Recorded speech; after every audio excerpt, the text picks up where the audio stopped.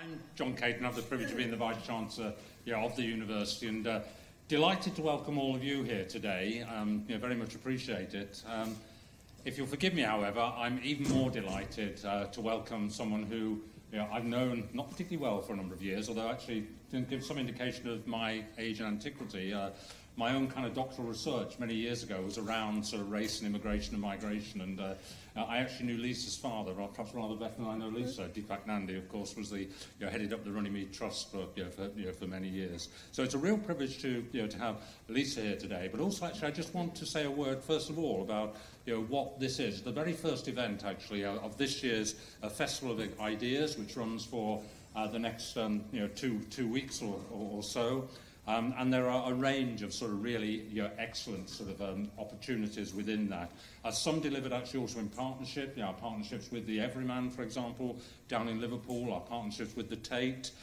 There are so some wonderful film screenings to be held, lots of conversations. Also, actually, some people who are almost as eminent as Lisa joining us. For example, Joe McGann, the McGann family, who I think run all sort of performance out of Liverpool virtually. It seems to me on occasions. We've also got, and this is a really rare appearance. Someone who, again, I remember from an iconic film from my very early childhood. That was A Taste of Honey, and that's Rita Tushingham, who actually is here, in the university, on the 25th of October, and someone who I think has been very open about the challenges of mental health. It's a substantial issue, actually, for those of us who work in higher education at the moment, and that's actually the work of quite an eminent sort of footballer, but also perhaps particularly an eminent commentator upon the challenges of sort of depression and the like, and that's Clark Carlisle. And there are sort of programmes around the place, and I've only given you a very small taste of some of the things which actually the university is offering within that fortnight, and I would hope to see very many of you actually along for those events. But today, however, what we have is Martin and Lisa are going to be in conversation. I'm really, as I say, someone, you are more important than the Queen's speech. I mean, to give you some indication of where this all sits today. There is no doubt, I mean, Lisa and I were just having what I hope was a private conversation, but she did have 2 microphones on her at that particular point in time about where we are. And I think, I don't believe any of you know where we're going to be over the next 2 or 3 weeks politically. I certainly don't know. And if Lisa knows, she's hiding it very well, shall we say. It's, we clearly are in challenging times. And Lisa, as I say, known to us, I mean, as a very supportive Member of Parliament for Wigan, now for 9 years. I love the fact, actually, having referenced her father, that Lisa is, I think, a very, very solid and much, very highly regarded member of the Labour Party. I understand that your father thinks you're too right-wing, though, and that's which amused me, which amused me somewhat. I mean, that isn't something. But Lisa served under Jeremy Corbin as Shadow Secretary of State for Energy and for Climate Change. And also, actually, something which very much plays into this university, this location. And I know, actually, 1 or 2 colleagues in the faculty who know Lisa personally, and that actually, of course, was the role she had when she was Shadow Minister for Children, and also has been, Shadow Minister, for Charities. And I think Lisa is one of the most highly respected, politicians, in Parliament at the moment. We know, actually, that there was even debate, a few years ago, when Owen Smith actually was there as almost a kind of, a leadership challenge, actually, at that particular time, that Lisa's name was mentioned. My personal view is that, actually, in a few years' time, down the line, there will be far, less well-qualified candidates to actually lead, the Labour Party, perhaps back into, a position of power. It's a real privilege to welcome, Lisa, Nandy, and Martin. Over you go. Pleasure.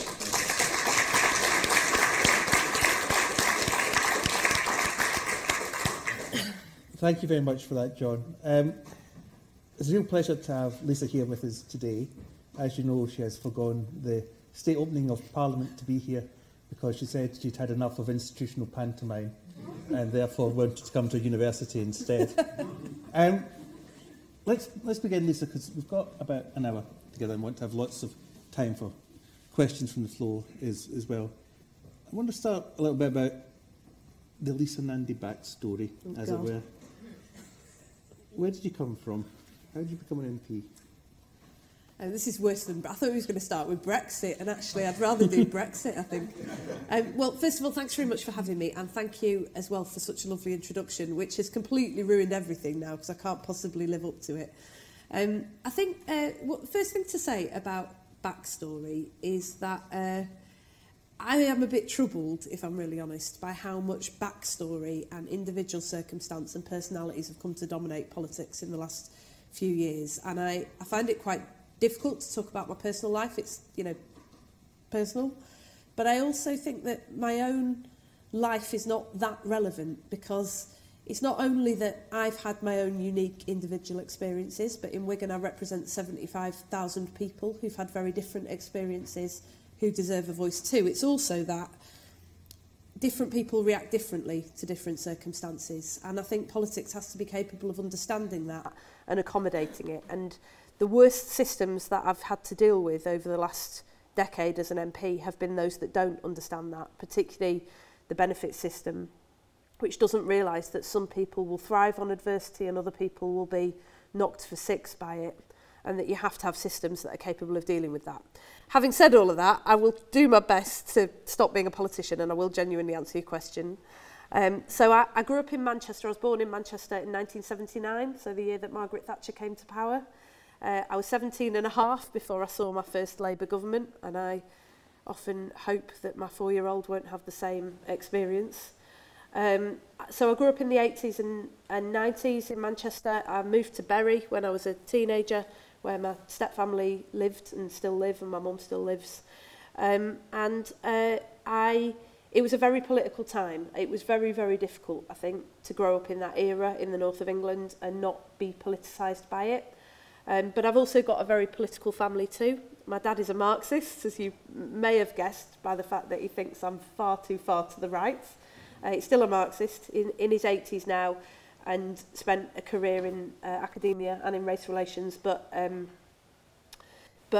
now is a frequent observer and commentator on politics, largely to me. My mum was she was a social worker who then went off and had some kids, and then went into TV. Granada TV was recruiting, so she got a job there and ended up being a current affairs producer, working on programmes like World in Action and so on before she retired. So a very political family in lots of different ways. And when I went to university, I went to Newcastle University. No offence to Edge Hill, but it was the best 3 years of my life. And after I graduated from university, I didn't really know what I wanted to do with my life. If I'm totally honest, I still don't. And that's one of the things that I say to a lot of young people in Wigan is if you know what you want to do, don't have a dream, have a plan.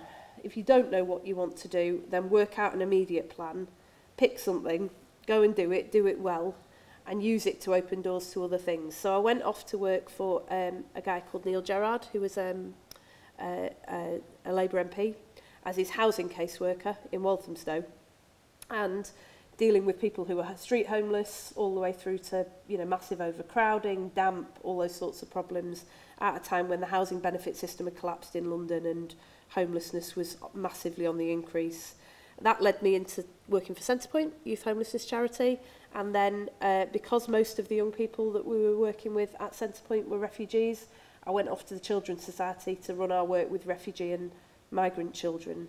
And it was that, I suppose, that led me into Parliament, because what I learned in 8 or 9 years in the voluntary sector was that although we could do as much as we could for those young people, and more often than not, they were doing everything that they could to change the circumstances of their lives, quite often those circumstances have been set by factors completely out of their control, often determined before they were even born.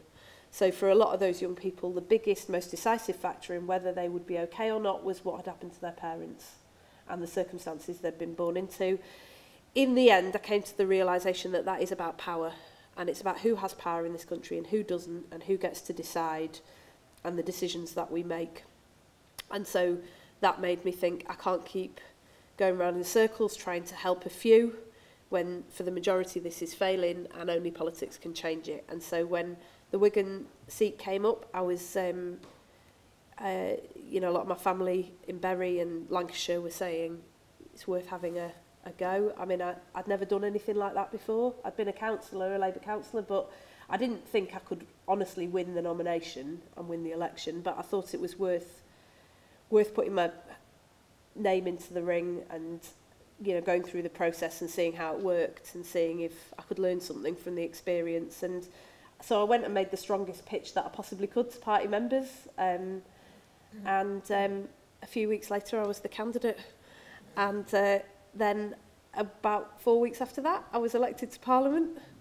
I have to say that a lot of MPs, some MPs come in like that, you know, through a variety of circumstances at short notice. Other candidates have planned it and they know what they're doing. There's no right or wrong way to do this, but it was quite a moment for me because I remember standing there on election night, having just been elected, and it was about 5 o'clock in the morning. We have lots of smaller parties that stand in Wigan, so it takes a long time to count the votes. You often have recounts so that those smaller parties can see if they can keep their deposit. And so it had gone on for a long time, and most of them had gone home by the time the result had been declared.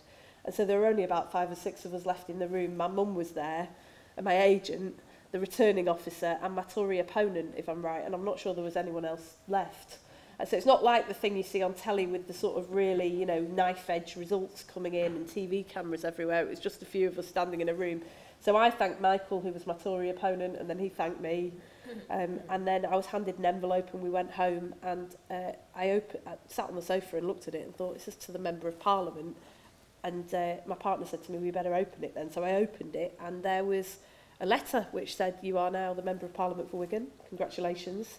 Please come to the Portcullis House entrance of Parliament, the House of Commons, between Monday and Thursday next week, and please bring a utility bill with you to prove your identity. I thought, that can't be it, can it? Surely you don't just turn up with a gas bill and they let you be the MP. But that is exactly what happened. I mean, I turned up with this, clutching this bill, and waved it at the police officer, who said, please come in. And that was it. And then you've got to find your feet. And like a lot of people said to me, it's not a job. Actually, it's a vocation, but it's a platform. And if you use it right, you can use it as a megaphone for people in this country who have no voice at all, and use that to change things for people. And that was probably one of the best bits of early advice I got, really. You say that Newcastle was the 3 best years of your life. You'd be upset about that. No, I'm just going to ask for this audience, what did university do for you? I think confidence was a lot of it, actually. That I went to quite a few schools when I was younger, just various reasons, you know, moving house or having to move schools, or when my mum got remarried, I moved to Bury and so changed again. And I was never hugely unconfident, but I think one of the things that happened to me when I first went to Newcastle was that one of our tutors called us in and said, look, there's going to be thousands of young people graduating from red brick universities with a 2-1, which, you know, most of you, not all of you, but most of you, if you try hard enough, will get in similar subjects. And then you're going to have to go and get a job. And this was, you know, it's around the time, actually, 2001 is when I graduated, when there were a lot of jobs available. It wasn't as tough, anywhere near as tough as it is for young people now. But he just said, what's going to make you stand out? What's going to differentiate you? And I thought, at this present time, probably nothing, if I'm honest. So he said, go and do something with your 3 years. And so I went off and joined the student newspaper, the Courier. And I did that largely because I looked at student politics and thought I loathed everybody who was involved in it and everything about it. And so I went off to join the student newspaper, and first thing I was asked to do was to ring up the Vice-Chancellor and ask why he earned so much money at a time when the university was making cuts. And we just went from there, really. And it forced me to step out of my sort of comfort zone, and it forced me to work as part of a team. And my God, if you think politics is cutthroat, student journalism is much, much worse. And so it just forced me to sort of confront some of the things that I would then have to go on and confront behaviours that I've have to deal with in Parliament and in other places. And it was a bit of a game changer for me, really. And, you know, it does open up your world quite a lot. That having to, you know, the family that I come from is always one where we've had lots of different political traditions, lots of different debate, and the respect for differences of opinion and different political traditions and different types of argument. But I think what it forced me to do for the first time was actually make the argument properly myself. And it was only in the last year or so of university that I started to understand that that's what I was supposed to be doing, and also to understand how difficult that was actually, and that you have to take on your opponent's arguments at their strongest point, not just at their weakest point, and that if you really want to change the world, you have to bring people with you. And that probably has informed my politics a lot, because although I came into Parliament in 2010, you know, billed as some left-wing firebrand who was going to shake up the Labour Party, I actually am much more about consensus and trying to build the widest possible consensus that you can across political parties as well as between political parties, because in the end I think that's the only way that you build lasting change for people who most need it. So really you're just another journalist who became an MP. That's I was a terrible journalist actually. I think the editor of the student newspaper at the time was the guy who then went on to be the deputy political correspondent for BBC Politics, and he always says to people that I was literally the worst person that I ever had on his student newspaper. So it was probably a good decision to go into politics. I missed every deadline for starters, and I gather that's not the done thing in print journalism, where that means empty pages. Luckily in Parliament you can miss your deadlines, as Brexit is proving. Don't quote me on that. I'm sure now that he works in the Daily Politics, he's met much worse journalists. But that's another question. Maybe let's move on then to the B word. And talk a little bit about where we are at the moment, and in particular where you are at the moment as a representative for Wigan. So I think we're in a very bad place as a country, and I think that is true whether you voted Leave or Remain, whether you've changed your mind or you haven't, whether you're sick to death of hearing about this, or whether you are awake at 3 o'clock in the morning like a lot of people in my constituency trying to work out how to solve this. I think that what's happened in the last few years is that we've lost the ability to have constructive debate, respectful debate. We've lost the ability to understand one another. Brexit has become a culture war, I think, in a similar way to an issue like climate change in Australia, where, you know, in Australia they've got a huge imperative around climate change. You know, many of the smaller islands around Australia are at the sharp end of those extreme weather events. This is literally life and death for a lot of people. And you've got a very, very strong movement, particularly in the big urban centres, where you've got a younger population that tend to have had access to higher education and so on, who have white-collar jobs, who are very, very concerned, rightly, about climate change.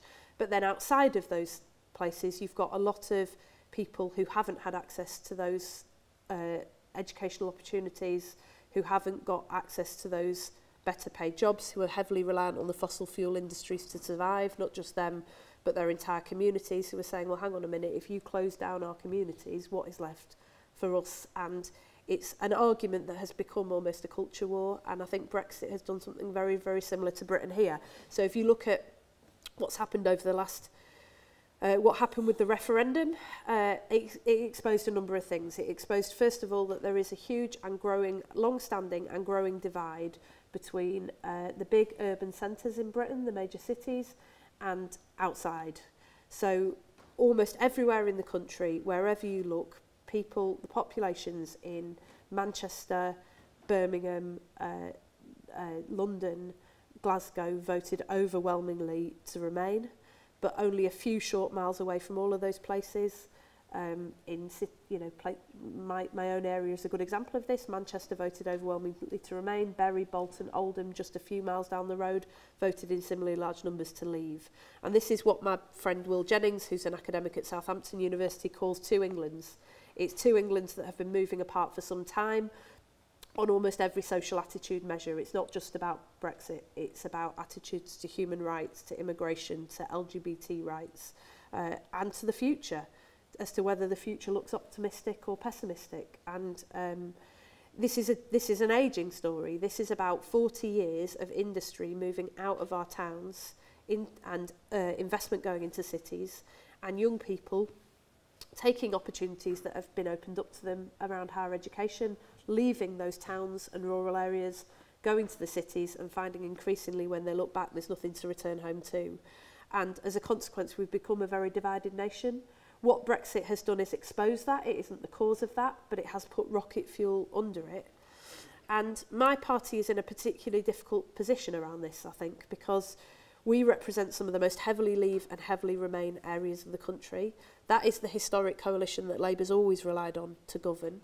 Whether we can speak for both, I mean, I think you've seen over the last 3 years the various contortions that Labour's gone through around Brexit is a consequence of us trying to speak for both. But there is a very real possibility in the next few weeks that we will abandon the opportunity, the fight to speak for both, and that we will pick a side. And I think that would be a tragedy for the country, because the path that the Liberal Democrats, some of whom, including Joe, I really respect, but the path that they've taken troubles me as much as it troubles Liberal Democrats like Norman Lamb. When they say bollocks to Brexit, they're essentially saying bollocks to half the country, and that is how it is heard and felt in towns like mine very strongly. On the other hand, you've got the Tories who, after Theresa May did what was, I think, a really important speech when she took office, saying that she was going to govern in the interests of the many, completely abandoned that strategy after the 2017 election and essentially, how do I put this? I can't really put it any more politely than stuck two fingers up at everyone who voted Remain in this country. And, you know, although I appreciate that there'll be a lot of people in this country who are pretty frustrated with Labour's position, I have been generally quite supportive of where Jeremy Corbyn's been on this, because he put it as the best way I've heard so far from a leading politician in this debate, that you can no more wish away the votes of the 17.5 million who voted Leave than the 16 million who voted Remain, and nor should we. We should seek to govern in the interests of both. Now, that doesn't necessarily lead you to a half-half position on Brexit. That could take you to any variety of places on Brexit. But what's important is that you try to understand what lay behind the Remain and the Leave votes on both sides, and that you try and find a way of bringing those two halves of the country back together. And that is what I and a number of colleagues on both the Leave and Remain sides, constituencies in Labour, have been trying to do. So if you look at some of the things that Alison McGovern, for example, who's the MP for the Wirral, has been saying, although she's in favour of a second referendum and I'm not, we're trying very, very hard to hold on to that sense that there is a political party that is capable of speaking for the majority in this country and healing those divisions. Whether we succeed or not is genuinely really up in the air at the moment, but it seems to me that this is a really, really fundamental and important thing to do. So take it from that. You are backing the motion that was passed at conference recently about after a Labour election victory, negotiate a new deal, put that to the people in a confirmatory referendum. So I'm opposed to a second referendum, and I'll tell you why. I was opposed to the first one. I was one of only a handful of Labour MPs who broke the whip and refused to vote for it in the first place, because I thought it would turn into a complete mess. I didn't see it going this far. I don't think anyone can claim to have predicted that, but I thought that what it would do a number of things. It would divide people needlessly. I think for most of my constituents, actually, although I think for most people in Wigan still, their heart says, I don't want to be in the European Union, and it will continue to feel that way. I think for most people, Europe, wasn't the key issue that mattered to them, so it's elevated something that was a secondary issue for a lot of people to become the primary issue facing the country. But secondly, that during the 6 months in the run-up to the referendum, I spent lots of time in Redcar and Sunderland and Wigan and Bolton and places that have voted Labour for 100 years, but where people were largely on a different side from the Labour Party on the referendum. And what I heard from most people, Leave and Remain, is that it was genuinely a finely balanced decision in which people had a mixture of views. I do. I don't like the way that Greece was treated by the European Union, but I think that we're better off in the European Union cooperating and trying to change it. I think, by the way, that reforming the EU, which a lot of my colleagues say, you know, stay and remain and reform, I think at the moment there isn't really a path to doing that, if I'm honest, and that's one of the reasons that I'm sceptical about a second referendum, because if that's going to be the message in the second referendum, I don't see any different outcome. I don't see any prospect that the debate has got better in the last few years. In fact, I think it's got worse. And I have to say that taking part in that referendum with the lies that were told on all sides and the anger that was displayed and the targeting of minorities, I think this will get worse not better. And even in Wigan, we saw a huge spike in hate crime just after the referendum result came in. I think that, you know, to quote Damien Green, I think it would be divisive rather than decisive. I think if you leave no deal off the ballot paper, it would be completely and utterly illegitimate to a lot of people in this country. So the idea that it would settle matters, you know, I think this is a fantasy, if I'm really honest. So I don't actually support that very convoluted motion, although I support the sentiment of trying to find a way to hold the party together and speak for both. To be really honest with you, and this is a bit controversial, but I'm going to say it anyway, I don't think it matters that much what Labour says now, because I think after 3 years of various members of the shadow cabinet out arguing loudly two completely contradictory positions, I think very few people are listening to us. I think very few people are listening to the Tories either. And I think what matters much more than what Labour says now is what we do. And that is, you know, essentially to resolve this, we either vote for a deal, whether that's Boris Johnson's deal, which would not be my preference, or I don't actually think Boris Johnson has a deal, by the way. I think this is pre-election posturing, but whether we try to bring the withdrawal agreement bill, which came out of the cross-party talks before the House, and see if we can find a cross-party majority for that. We never got a chance to vote on that because Theresa May resigned, but that would have been something that I would have voted for, and that a lot of Tory MPs like Philip Hammond and Amber Rudd would have voted for, and a few Liberal Democrat backbenchers as well. So it's possible you could find a majority for that. That would be my preference. Or we trigger a general election. For obvious reasons, we don't want to do that in the next couple of weeks while no deal Brexit is still a threat, but that is becoming more and more pressing. Or do we try and form a majority in the House for a second referendum? Well, for all the reasons that I've said to you, that's not my preference, although I did abstain on it. I voted against it a number of times, but I abstained on it when we had the indicative votes, because I just thought if you're serious about stopping no deal Brexit, then you've got to be prepared to allow all options that are not no deal to go through. Unfortunately, colleagues who are in favour of a second referendum in the Labour Party didn't take the same approach, and that's why a customs union and the single market access was defeated, and that is why we are where we are now. But that sentiment of compromise, I think, has got to be what guides us over the next few weeks. I'm fed up of hearing arguments between Labour, Lib Dem, SNP politicians about who leads a government of national unity. The truth is that if we wanted to stop no deal and we wanted to try and resolve this, we could work together to do that now if we were prepared to compromise. It's just that so far people have got their entrenched positions, they're not prepared to move out of them, and that is why the country is moving towards what is going to be a crisis in 2 weeks' time. I don't know if that helps at all. Sorry, shall I tell some jokes or something? We'll go to the song. Really We'll go to the song at the end. Just to pick up on some of that is to say that the topic of the festival the next couple of weeks is about exchanges and how we communicate ideas with one another. But Brexit seems to, as you were saying, change that in some way. It's fundamentally made it difficult in the public realm to have arguments with people without them turning into a culture. I want to speak a little bit about your experience of that and how you're handling that as a Labour MP in a northern constituency at this moment. It's quite difficult, if I'm honest. It's quite a challenge. So I think the last few years in politics has been difficult for a number of reasons. One part of this is because of some of the developments we've seen over social media. I think that has been enormously positive in many ways. You know, it can enable people to speak directly to me, for me to hear them. I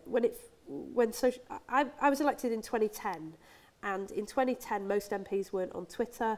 Facebook was a thing, but it wasn't used very much by politicians. It tended to be something that was just about I was a lot younger then, and it was about sort of keeping up with your mates and social plans and people posting pictures of their kids, which is still a lot how it's used, but it's become much more widely used since then, social media. And so just to give you an idea, just today I've probably had about, my predecessor Neil Turner didn't have his own email address. This morning I've probably had about 300 emails from people in Wigan, that some of which demand an absolutely urgent response, some of which can wait but can't wait that long. Plus lots and lots of people tweeting at me on Twitter and posts on Facebook and so on. So it's become, politicians have become more accessible, and in a way that's good. It means we can speak directly to our constituents as well through different mediums, rather than having to go through a media that may or not be hostile, may or not be straight. You know, some of these things have been really enormously helpful, but on the whole, I think the turn that has taken in politics has been really, really difficult, because I can't hear what constituents are saying to me now over social media because of the clamour of noise. When you get thousands of people tweeting at you or posting messages on Facebook, it's very, very difficult to distinguish between, you know, the person who might have sent you a message saying, I want you to go to a breast cancer debate because a mum died a few weeks earlier and it really, really matters. And there's something really important that's happening in Wigan with breast screening services being moved and so on. And a Russian bot that is just there to try and knock you off your stride and cause you trouble. And there is no way really of filtering between those things, so it becomes really difficult. The sheer volume of abuse is very difficult to cope with. So I'll just say to you now that those people, there are deliberate strategies to target MPs to try and stop us from, you know, to try and make us feel that the world is against us. Most MPs now don't do their own social media. So some of the most prolific people on social media, the highest profile people, you will be surprised that now they don't even have access to their own accounts. They have other people who do it for them. Doesn't mean it doesn't reflect what they really think, but they'll, you know, one MP was saying to me the other day that he plays around with his team, they'll work out what they want to post, and then somebody will post it for him. But he can't ever see the responses that come back, because if you do, you would just lose it pretty quickly. So that the barriers have gone up, and I think that is a really sad thing. And I also think what's happening on social media, it normalises that sort of level of debate, and it's become really difficult. Now MPs of course can shut that down, but other people can't. So I have a lot of constituents now who say to me that they can't even be on social media because they can't cope with it, because people who are, you know, they might know from down the local pub who are quite friendly will post some awful things about them and their families. And so the debate that's happening out there in the country, I think, is starting to break down as well. And it's really starting to affect people's emotional well-being and their willingness to engage in politics. And that is something that worries me really, really deeply. And I think that is quite new. I think that's something that's only emerged over the last few weeks.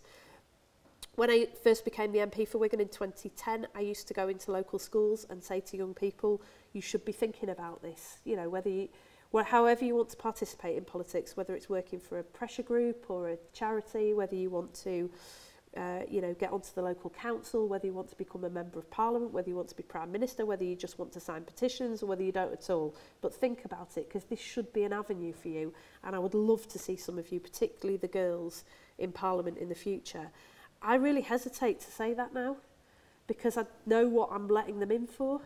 And I wonder, particularly saying to young women come into politics, whether it's actually responsible to encourage them to do it, knowing everything that it's meant for me, my friends. One of my friends was Jo Cox, my family, their families. I do hesitate. I don't know what the answer is to any of this. The only thing that I've been able to do over the last few years is try, and I haven't always succeeded, but to conduct myself better than that. I don't scream at my colleagues in private. I don't question their motives in public. I'll try to take them on at about the strength of the argument rather than the individual who's speaking.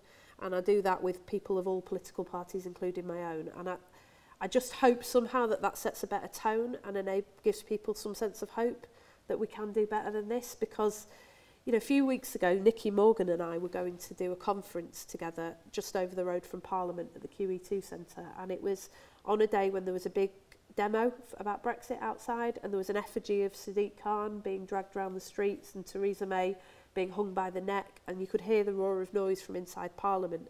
And we walked out of the gates, and there were a lot of very angry people, and there were people who'd surrounded us screaming traitor at us. We walked down the road to this conference, and on the way back the mood had got a lot uglier, and a group of men surrounded us and tried to block us from going into Parliament. One of them tried to punch Nicky in the face, and they were shouting traitor around us.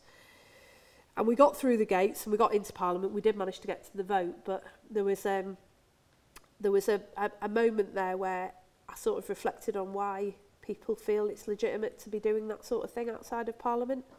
And I've spent 3 years standing in Parliament with people screaming traitor at each other across different sides of the House of Commons chamber. And it seems to me no wonder then that people are screaming it back at us when we go outside. We've got to set a better tone, I suppose, is the only way that I can think to resolve this. if politicians could set a better tone, perhaps people outside would follow suit. So Rebecca Vardy's not the only one who doesn't have access to her own social media Allegedly. accounts. Allegedly. You'd have to ask Colleen about that. Thank you very much for that, Lisa. We've got time for questions from the audience. I want to get some student questions and people involved. Just can you wait till the microphone comes, because we want to pick it up for the recording. I was elected in May as a Labour councillor in South Ribble. Great. One of the few areas that we did quite well in May. I was wondering if, sort of generally speaking, you had any advice to younger people who are entering elected office for the first time and sort of dealing with the amount of upset and anger that there is at the moment, just for sort of younger people in general. Gosh, well, first of all, congratulations.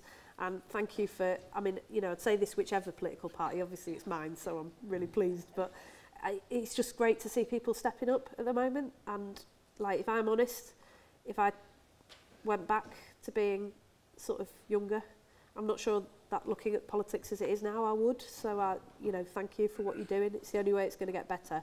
I suppose in terms of advice, I don't have huge amounts of advice to offer, to be honest. I learn a lot from younger people because I think the younger generation is more adept at dealing with these changed circumstances, possibly than we are. But I would just say build alliances. Build the strongest alliances that you can, because it sustains you and it keeps you going. So when I first got elected in 2010, a lot of I came in a very big intake of MPs, because there'd been the MPs' expenses scandal, and so lots of people had stood down, and so there were loads of us who were elected newly for the first time. And there was a lot of talent in that generation as well. And so very early on, most of my colleagues were put onto the Labour front bench, and I wasn't. And there is a joke that goes around Parliament. It is true, actually, that a guy who died was put onto the front bench, and I wasn't.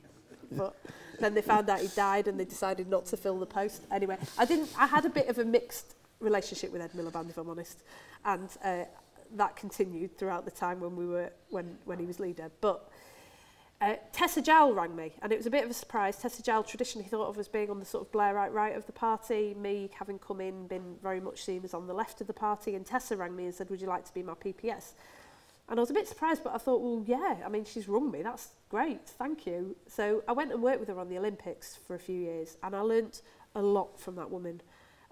Not least that you treat people with kindness and courtesy, and it will come back to you in droves. So she's always separated out the political arguments that she has with politicians from the personal. And personally, she's decent, she's respectful. Even when she was very, very angry with what they were doing, she would find a way to hold that in check and make the case and try and win the argument. Build those big alliances. It's the only way you ever get change done. There are times when you absolutely just have to stick up for your principles, stick up for your values. It can be very, very lonely. You do it anyway, but people will respect you for it. And you've just got to keep going and try. Politics goes in zigzags, not straight lines for most people. God knows at the moment that is certainly true. You know, Michael Heseltine famously sort of had a plan to be Prime Minister that he'd blocked out year by year until he was 40. I think for most people that doesn't happen, and moreover it probably shouldn't. You know, in the end you've got to be able to look yourself in the mirror when all this is over and feel that you did the right thing and that you can live with the decisions that you made. And so stick to your principles. Just, you know, if it doesn't feel right in your gut, there's probably a reason why, and that can take you into quite a lonely place. But keep going, build the alliances, you know, work with whoever you can to make change. Have the stamina. Don't let it get you down. And I suppose the only other thing that I would say is that is the long game, right? So in the end, if you are genuinely trying to make big change, whether it's in your community or in your country, in your university, then it may not come overnight, it probably won't, and I bet you know this already, but it will come in the end, because if you win the argument, the pressure from outside is too big. So spend time outside of that bubble. Don't spend time in your Labour group. Spend time with the people that you represent. Because if I've learned anything in 10 years in Parliament, it's that the clamour for change has to come out from outside. It won't come from the inside. And you need good people on the inside who are capable of grabbing hold of that and running with it and making it happen. But that's where it comes from. So spend your time outside with the people that you represent. And that is how you'll build change in the end. Another question. Got a couple over there. Good.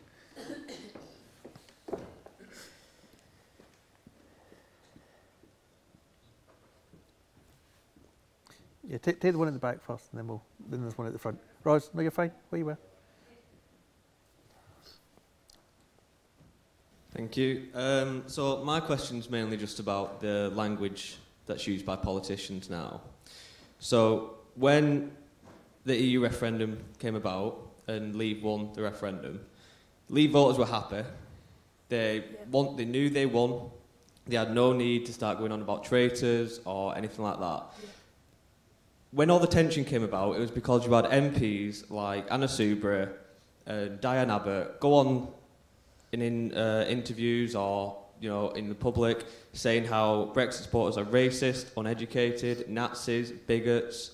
They were saying people who voted for the Brexit Party are racist, bigots. Same with UKIP.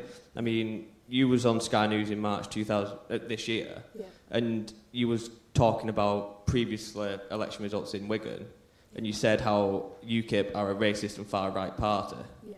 So it's a language like that that encourages Brexiteers who've seen their vote just get wasted and going down where Labour's changing the policy on Brexit every week, that it's making them angry, making the rhetoric become a bit more aggressive, but it starts with the Remainers. Right. So do you not think because of how much you're paid, your senior position like in the country, being an MP, being in Parliament, and do you not think that all politicians should have a bit more professionalism about themselves? Yeah.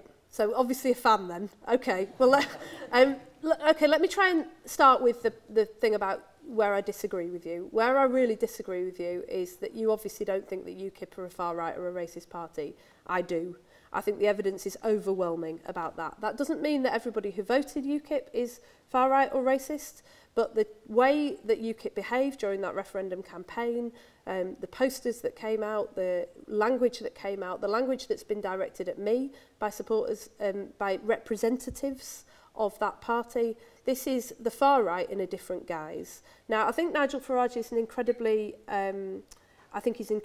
gifted politician in that he took a decision very, very early on that if UKIP was going to become a mass political party, then it needed to shed some of that language and that behaviour in order to present an acceptable face to the public.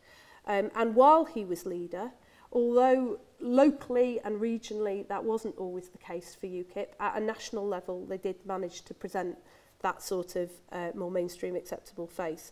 That has completely collapsed in the last few years. And now you've got a leader of UKIP who is indistinguishable from far-right parties, who is appointing people who are openly racist as his political advisors, and who is doing enormous damage to this country, particularly to minorities, but actually to all of us. So I completely disagree with you about UKIP. I don't think that's irresponsible. In fact, I think it's the only responsible thing to do as an elected representative is to point out that that's happening, especially because I represent people in Wigan who are dealing with hate crime on a daily basis and deserve better than me pretending that that is not happening.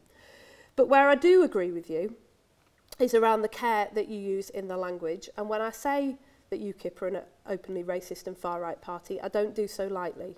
And I don't talk about extremism lightly. And I don't talk about the very real threat to liberal democracy at the moment lightly, because I don't think that that is helpful to over-exaggerate what is happening. So when I say that I think that liberal democracy is genuinely under attack from parties like UKIP, who do not believe in representative democracy, who do not believe in all of those institutions that safeguard minority rights in this country and have one by one systematically gone after them in order to attack them over recent years. When I say that we've got a real problem in this country, I mean it, and I wouldn't say so lightly. Where I don't think that those people who believe in liberal democracy, those people who believe in minority rights, those people who believe that the system has to work have done themselves any favours is by A, failing to acknowledge that the system isn't working.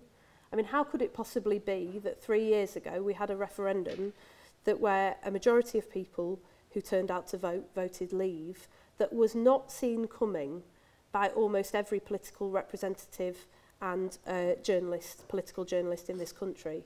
I mean, that tells you that representative democracy has become very unmoored from the people that we represent. And where you see such problems with institutions like Parliament, that it's far too easy for those opponents of liberal democracy to come after it, to discredit it, not just Parliament, but the judiciary, the civil service, all the media, all of these institutions that traditionally have played a really, really important role in the checks and balances on power in this country and the safeguarding of minority rights.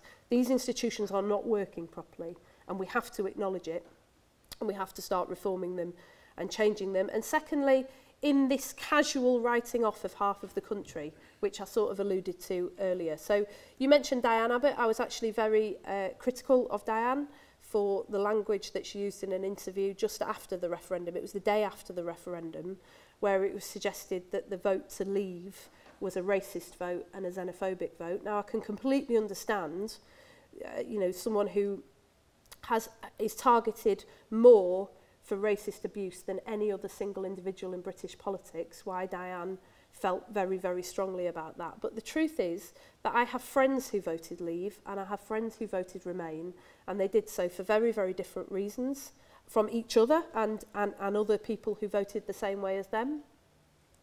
But they are decent people who deserve a stake in the future of this country, and we have to find a way of bringing that back together. And you don't do it by calling Remainers liberal elitists, and you don't do it by calling people who voted leave too stupid to understand the question or too racist to care.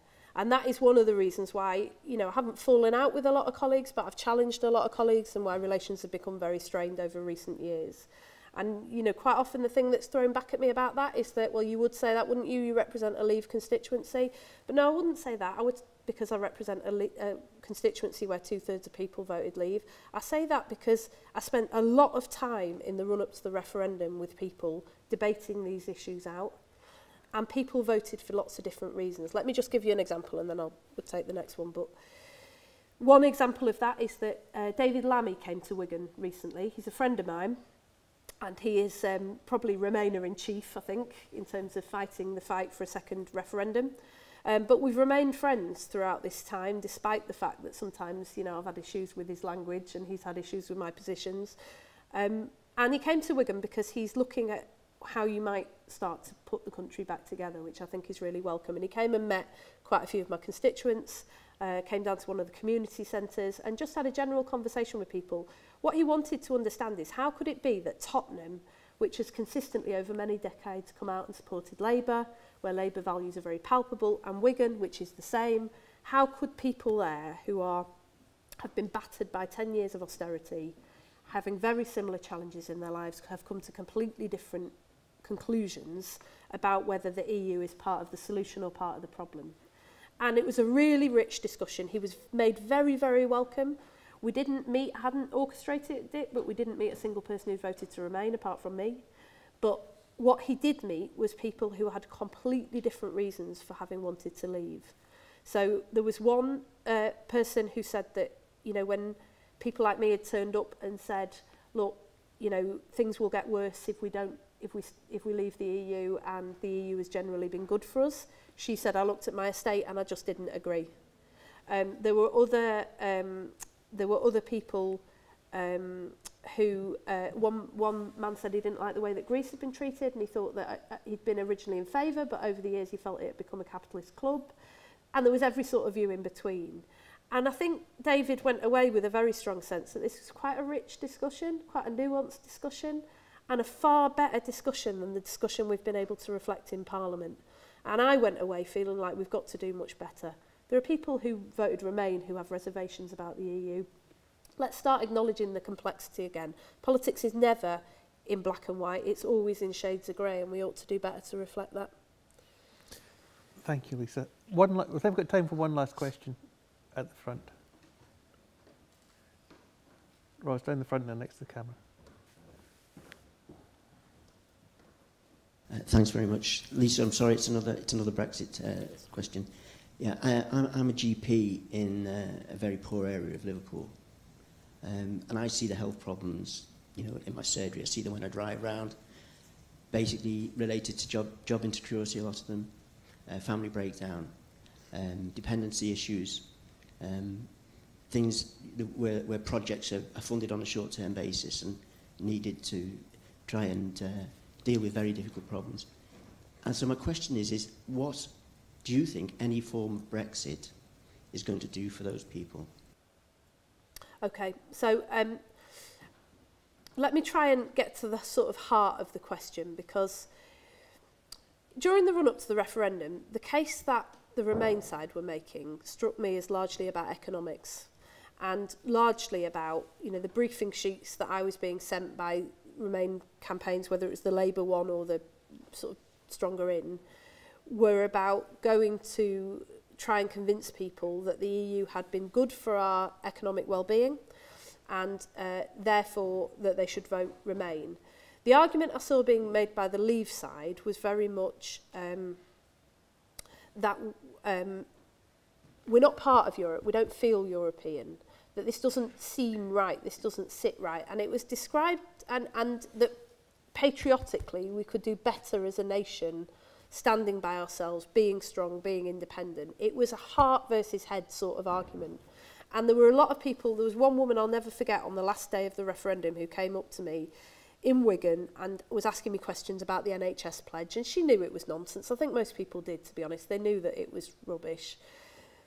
But she said, to be honest, love, I don't really believe anybody anymore, so I think I'll just go with my heart. And heart was Leave. And heart was always Leave in all the places that I was campaigning in the 6 months up to the referendum. Now, I don't see any prospect that that's changed, right? So if you want to stop Brexit now, having had a referendum, in all honesty, I think the only way that you can do it is to do what the Lib Dems have done and just say revoke. And I think the consequences for this country of that are really, really profound. Because you can't make the argument that this is about democracy if there is only one result that you'll accept. And that is essentially what most advocates of the second referendum in Parliament are doing. When I asked an SNP colleague the other day on Politics Live, if the result goes against you again, will you accept it? He said, of course we won't, because it'll make Scotland poorer. So there is a principled argument to be had, which says we are prepared to do democratic harm in order to get economic benefit. But that is the trade-off. We are now in a situation as a country where not to ignore the outcome of the referendum would be to do enormous and, in my view, long-lasting democratic harm. There is no question in my mind, though, that whichever path you take with a Brexit deal or no deal will have economic consequences. Now, I think there is a way through this.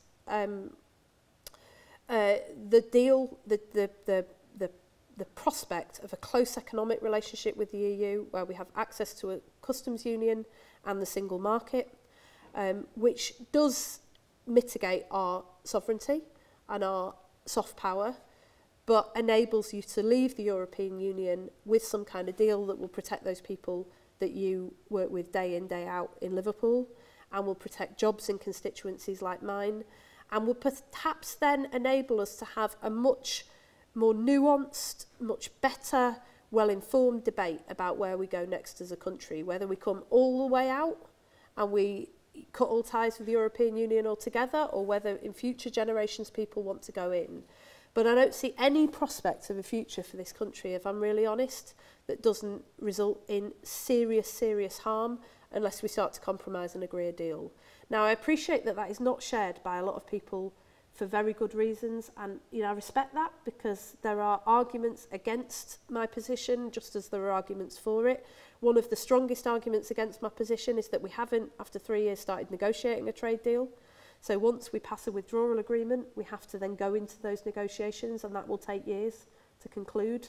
That is undeniable. What is also undeniable is that if we leave with no deal, we then have to negotiate ongoing arrangements with the EU. And it's much, much more difficult to do it at that stage, because you have to get all 27 member states and their parliaments to agree and vote for those arrangements. it gives any single country a power of veto over those, and that's things like medicines, clinical trials, organ donation schemes, and so on. And a second referendum to me doesn't resolve this issue, it just prolongs it. So I think the real choices that you're facing right now are whether we negotiate a deal or whether you revoke.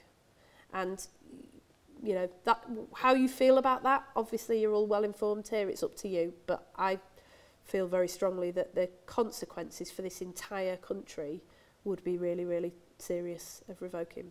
So, you know, I'm sorry, because I feel like there ought to be, you know, in this age of sort of conviction politics and rallies and, you know, everything's got to be either right or wrong, good or evil, I feel that people often expect a politician to turn up and say there is one right way and it's my way and that is the end. But what I'm telling you is we've reached a stage as a country through a series of bad decisions that have left us with no good options, only difficult ones, and I think we've got to start compromising and making the best of them. Sorry, I'm gonna have to just stop there, because like Cinderella, when the clock strikes one, Lisa must be elsewhere doing the good work of democracy. I'd just like to thank her for sharing her time with us this afternoon and giving us a sense of the complexity of the issue and the shades of grey in being an MP and a public representative at this challenging moment.